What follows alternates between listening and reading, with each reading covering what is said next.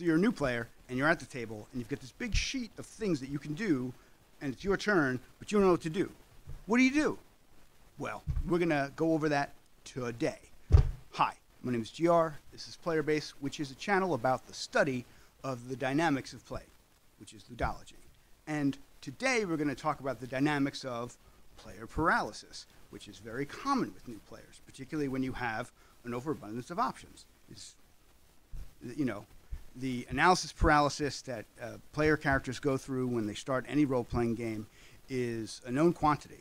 And we're going to go over a quick way to get through it without too much hassle and without having to really change anything, as well as addressing how do you avoid that in the future.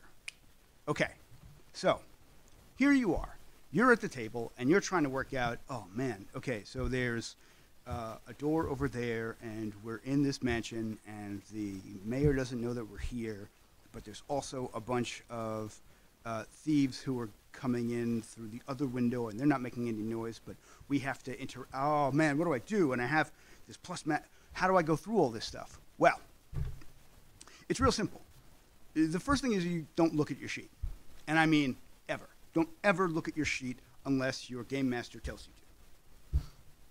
What you do is, when someone tells you what's going on, which is the game master, or one of the other players, you just think, what's the most direct, most obvious action? I'm going to do that.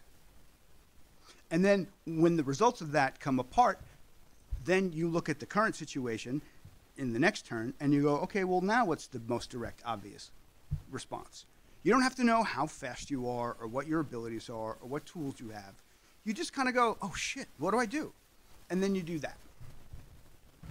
And what you will find is, through making the most obvious and basic to you choices and actions, you will discover exactly what kind of player you are. And very often you'll be surprised that who you are as a player doesn't necessarily match up with what you thought you needed in terms of the sets of fancy skeleton keys, which is what a player character sheet usually is, that you've put in front of yourself. And it's a very common issue that even experienced players have, which is, the McConaughey problem. You know, they come to a game and they're a conversationalist who really likes to get into it with non-player characters and engage in dialogue and diplomacy, but they always have some magical dwarf axe with them. And, they're like, Mr. Dungeon Master, I think it would be a great time right now in the middle of this trade negotiation to pull out my plus 12 battle axe. And it doesn't really fit. And you're constantly looking for a place with all the stuff that you have on the sheet, this happens to everybody, where to put it. When do I get to use this bit? And that's fine, but if that's stopping you from actually playing the game or not having anxiety, disregard it. You could have 8 12 plus battle axes and some plus 6 swords too, and just never use them and just go about whatever it is you want to do. And what you will find is, in doing that, the game's a lot easier. What seemed to be a daunting task is much more simple than you thought. And at the end of it, you'll get a better idea of what type of character you want to actually play. People are very often kind of surprised when they find out I never play a wizard, despite all of this nerd stuff.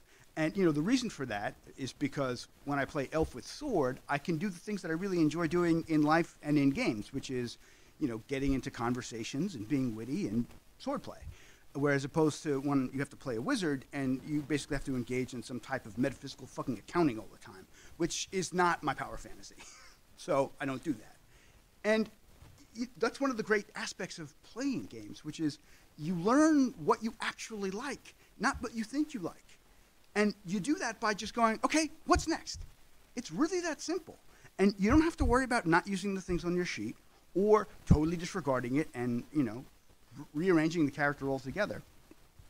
Because you'll find the less you look at the sheet, the happier you'll be. The sheet is a reference guide. It's not an instruction manual. And with that, I think we are done for the day. If there's more that you want me to talk about this, leave a comment. And for the rest of it, we will see you when we see you. I'm GR, and this is Play.